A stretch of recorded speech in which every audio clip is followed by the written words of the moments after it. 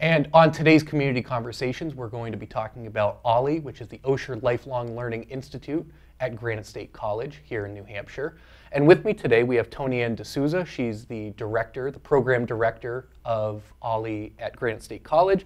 And we also have Joe Hendry, who is a frequent OLLI presenter, retired educator and naturalist.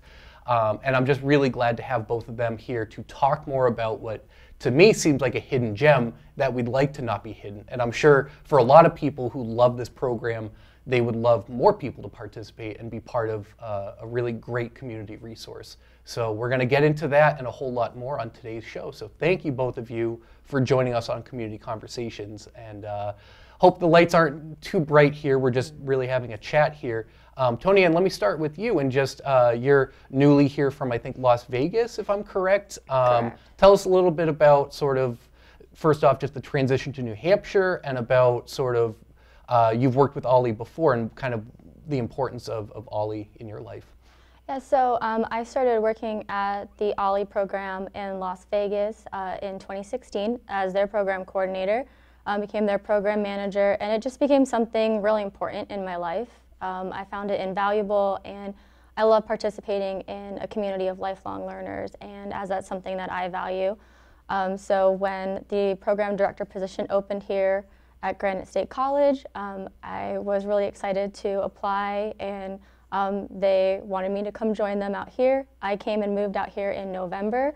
It's been a little colder than what I'm used to. Yeah, a lot colder. Just a little bit. Yeah. But we're really enjoying it. I've met so many wonderful people, both at OLLI and in Manchester, where I'm living now. And just really excited to help this program continue to grow. And the volunteers and members have done such a wonderful job building their program out here in New Hampshire. So welcome to New Hampshire. Thank you. Sorry, it was kind of a rude welcome, maybe depending on a different time of year, but you got the worst of the weather.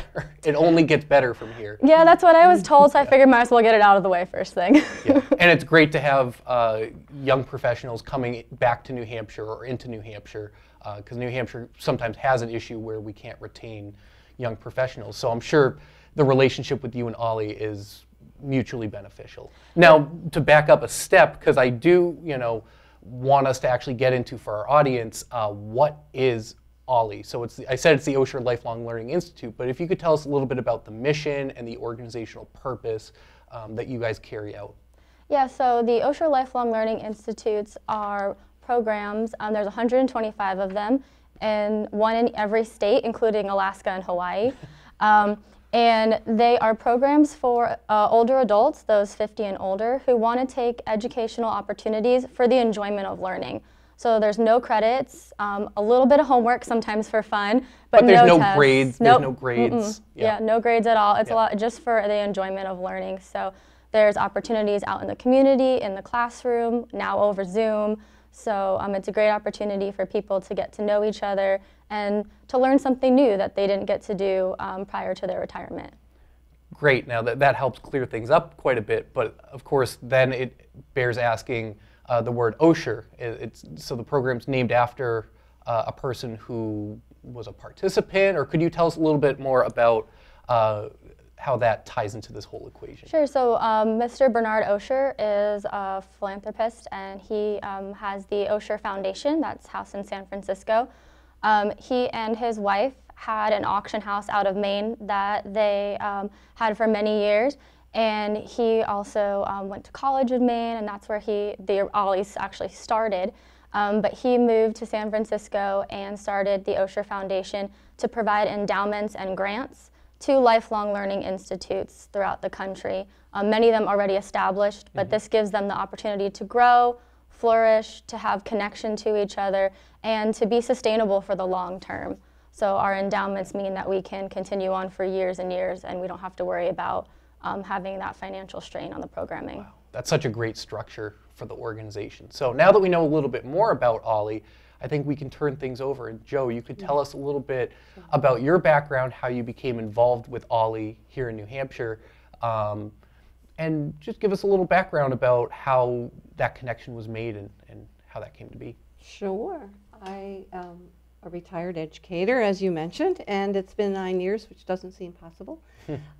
And friends had invited me to come to a class that was offered on a Saturday in those days while I was still working. And I loved it. It was a day-long investigation of China, as a matter of fact. And I thought, as soon as I retire, I'm joining. And that's what I did. So here I am. And here you are. So there's a phrase that I heard, or we had mentioned before we started recording, which is come for the classes, stay for the friendship, or stay for the friends. Yeah. So tell me just firsthand how that has rung true in your experiences with OLLI. Sure. I've met a wide variety of very interesting and terrific people since I've been in this organization. We're an organization of people who love to learn and share our passions. And many of our presenters, including myself, are retired educators, because that's what we love to do and that's what we stayed doing. And so I have made friends through OLLI that I hadn't met prior to that. And I think predominantly for me, the idea of sharing learning with people who also love to learn and think is the biggest draw for me. And it's just been a very positive experience. Yeah. Oh, yeah. It sounds like a great way to learn something, Sure. make friends, Right. lifelong friends. Now, I also heard that you're running or presenting two workshops coming up in the spring. Right. So it'd be great to have examples of some of the courses that are Sure. part of OLLI. So maybe tell us about Sure. those. Yeah, this spring I'm going to be offering 2 hikes. And I have a natural history background, as well as science and math. And we will be visiting Pulpit Rock in Bedford for a geology and glacial history hike. It's a tremendous place to see all of that going on, or having gone on. And then another one will be to the Kincanawit area in the Kincanawit Forest in Dunbarton.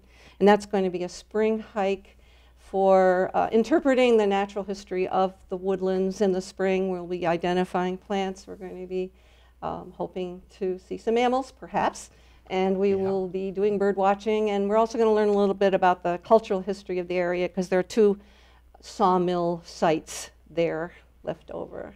That just sounds like a great combination of natural, enjoying our planet, Right. a little bit of exercise, but it's not too strenuous, right? Just very easygoing, accessible walking. Absolutely, Yeah. except for the black flies. But, Nothing we can do about those, right? Yeah. Right. Yeah. Yeah. So before we go too much further, I really want to put this out as early as possible in the show, although we're already quite a bit in, which is how can people sign up? If what you just described, Joe, sounds appealing to someone watching, where would they go to sign up for those workshops and to look at the full course catalog, if that's what you call it? Sure. So OLLI is a membership-based program. Yeah. So they can go and look at our catalog and become a member to join classes at our website, olli.granite.edu. Yep. And there are options on there to view our digital catalog, to join a class, to have a gift membership, to read more about us, including our monthly newsletter that's put together by our volunteers. So there's plenty of opportunity to learn. They can also call the office at any time, and our team is more than happy to walk them through it over the phone or help them register. Yeah, it's funny. Yeah, sometimes over the phone is still sometimes just the better way for some people. I'm sure you find they just don't want to go through all the menus, but the website seemed like it was pretty easy to navigate from when I was going through. So that's such a huge thing when it's easy and it's not like a barrier to entry. So I think that's really important. So back to the topic of you presenting. Tell me a little bit, I mean, I've taught workshops like at Concord TV. We did something with OLLI back in 2015, but share with our audience maybe a perspective what it's like to be presenting a topic, to be sharing a passion, and to see other people who get to see it kind of through your perspective. Sure. I'd love to talk a little bit about the wide variety of classes that we offer. Yeah. I, for example, have offered a range from electricity to a class on analogies, similes, and metaphors. You have the right brain for this. I have, and then one of the classes that I did, I want to talk about this for just a second, is it was called Thinking Like a Scientist. And at the end of that class, the classmates said, what can we do more? Let's not stop here. And so then we partnered with UNH, with New Hampshire Department of Forest and Lands, with I want to make sure I put them all in USDA, and we started a group called the OLLI Senior Citizen Scientists Group. And so we set up a series of workshops. Never planned to do it initially. That's what I love about OLLI, is like it all like grew. And so then we set up a series of workshops, and we've trained over 50 of our members how to recognize and report invasive species. And so that became what we call a special interest group, which I think you're going to want to know a bit more about in a moment. But anyway, so we meet semi-informally now. We hike together. We remind ourselves of what we once learned. And so that's, I think, one of the strengths of OLLI is it's flexible and ongoing and supports the kinds of things that we members bring up and say, hey, can we do this? And they do.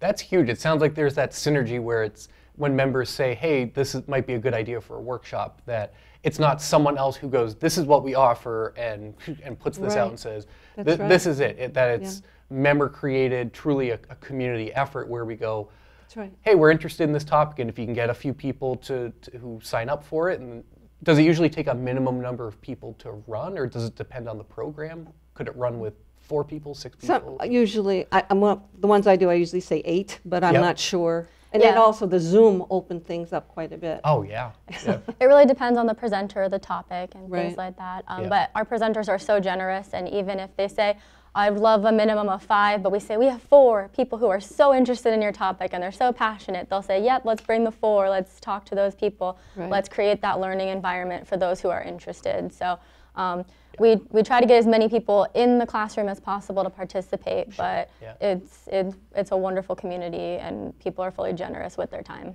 Yeah. So just hypothetically, and this is maybe a little foreshadowing, but a workshop that could be this studio that we're in right now, and it could be experts such as Concord TV staff going, here's what a television production studio is. And for our first session, we're going to review the equipment, and then in our next session, we're going to make a PSA video, and then it would sell out. It could be something just like that, right? It would. It would sell out immediately.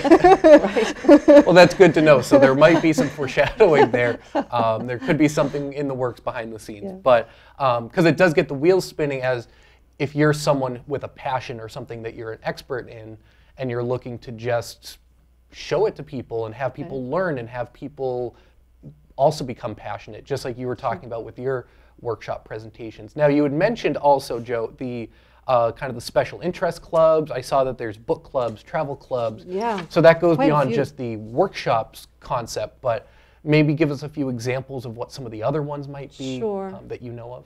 Right. A special interest group is a little different because after it forms, there really isn't a fee. It's an independent kind of thing, but they usually grow out of a class or someone's presentation.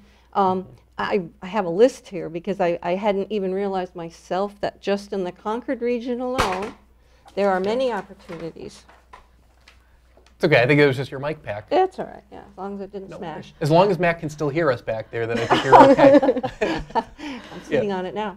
All right, so here in the Concord region, we have Movie Club, Writers Club, Technology Group, OLLI Garden Friends, Book Club, Quilting Group, and Concord Area Hiking, as well as the travel. And those are groups that meet at some regular basis. It's in our catalog, in our website, so that people can find them and join if they wish. And it just gives people a chance to sometimes try something new or continue something that they've already loved doing. That's so great. I'm glad that we're able to learn more about this. Remind me again, I'm going to do this 2 or 3 times probably, is the website again that people can sign up. Do you happen to also know the phone number just off the top of your head? If not, it's okay. Some people don't. That's okay if you didn't. So our website is olli.granite.edu, and our phone number is 603-513-1377. And to register for classes, we have ongoing enrollment, and you can do that at any time, and classes begin February 28th. But we have classes running through June, So members are more than welcome to join when they see something that excites them, to bring a friend, to try out a course. So That's right. You can do so that. check out the website and give us a call. Awesome. Now for the presenters, if someone sees this and says, well, I want to be a presenter, I want to host a workshop or do something like that, is there a form they have to fill out, a process? What would they need to do to inquire about that? So we have a presenter form. It actually is currently open, so it will be open through April 15th. And they can go on our website again, olli.granite.edu, and access it there. We just ask a few questions, so a little bit about you as the presenter, a short biography, a short description about your course, not a full curriculum, just the basic idea of what you'll be presenting in the fall. And for the fall. Yep, for the fall. Great. And fall semester begins in late August. Yeah, So. it'll be here before you know it. Too. Exactly, yes, we're planning early. I know for Concord TV things, we're already, and Matt, you're behind the scenes, but Matt helps run our summer camps, and all of a sudden, boom, it's summer camp season. Like, I think we have to send our information to Parks and Rec soon for that, but it's like all of a sudden, boom, summer's here. So that means fall is not far behind it, which you're gonna like New Hampshire Falls, by the way. I'm excited to see that. I great. just missed it by like 2 weeks. You just saw the bare trees. It's gorgeous. And of course, I'm sure in the fall there will be some kind of scenic nature, foliage type of, some kind of workshop, I'm sure, something like that. Yes, we have plenty of spring birding courses coming up this semester, and I know that those presenters are planning on doing some fall courses as well to do some nice hikes, see the areas, and try out some new things. Awesome. Hey, that's real quick. One other thing that I noticed that I wanted to make sure I brought up was scholarships. Yes. Are there scholarships available? Is it? I assume it's like a needs-based scholarship that people can apply for. Yes, it is a needs-based scholarship. Yeah. They just need to call our phone number and talk to me over the phone or write an email. And I'm happy to provide a scholarship, and that is a course fee scholarship. So the membership fee is $40 per year, paid by the individual, and I'm happy to help them get to any courses that they'd like. Okay, awesome. So you guys have really lowered the barrier to entry here. And Correct. the whole point is that if anyone who wants to participate in this, it's easy to sign up, easy to become a member, that anyone is welcome, 50 and over, to participate in this program. Yeah. Yes, yeah, we want everyone to participate, and if there are barriers to that, we want to make sure we're able to break those down or work with them and get them into those courses and active in our community. So what would you say before we wrap up, Joe, if you could, I won't make you stare at a camera, but what would you say to someone, one of your peers who just hasn't heard of OLLI? I'm sure you've recruited people into the program before. Certainly. What is it that you typically say to them? What's your pitch, basically? Well, I usually start off by saying, "You ever heard of OLLI?" And often they'll say no, and I'll get, "Well, wait till you hear about what is offered." I am involved at in a Y program, silver sneakers and all that kind of stuff, and so I usually say, "Do you know about OLLI?" And then they may or may not have heard of OLLI, and then I'll talk about the classes and the opportunities and the socializing too, which has been really a nice thing. There are mug and muffin kinds of meetings. There are things that are a little less formalized, but an opportunity and game days for people to come and which I think are going to happen now that COVID is starting to wane. Yes. Right? Yeah, we're getting a little bit more back into the classroom. We're really excited for those opportunities. Yeah. Which, as long as if people feel safe about those types of, which everyone can make their own decisions, obviously, but I would think the social aspect, the social emotional aspect is huge right now, that people, we're seeing it with all age groups, our generation, we're seeing with all age groups, people wanting to socialize. Yes. I know my parents' generation, people like that, they're not listening, hopefully, but they could all use friends. They could all meet more people. Mom and Dad could meet more people. I think we all could meet new people we all these could days. we all could at this point. And so if you can do it in a way where you're also learning and discovering, and you become a more well-rounded person. So I think what you guys are doing is so commendable and just a really important asset to the community. So is there anything I missed or something that you really wanted to promote or share, anything that we didn't have a chance to go over? I'm not thinking. I think you got the gamut. Yeah. I think you guys have done a great job telling us about the program. Thank you. Hopefully that we can bring new people in to participate in OLLI. There may be a partnership with Concord TV down the road, which I think is really exciting as well. Yes. So I want to thank you both for coming on the program. This has been really great. One last time, Tony, I'm going to ask you website and phone number. We're trying to really hammer this home. Sure. So again, courses begin February 28th, but enrollment is ongoing, and our website is olli.granite.edu, and our phone number is 603-513-1377. And social media tags as well? You don't have to remember what they are exactly. We're on Facebook and Instagram, yeah. And Instagram. Okay, awesome. We'll make sure we follow you guys if we weren't before. So with that, I would like to thank Tony Ann D'Souza and Joe Hendry for joining us on today's program. I've learned a lot, and a program like this a lot of times just brings a lot of energy and enthusiasm, and I'm so glad that they were able to take the time to join us on today's program. So thank you again for telling us about OLLI. I hope you all learned something and will look into that and participate if that's something you're interested in. So until next time, thank you for watching Community Conversations.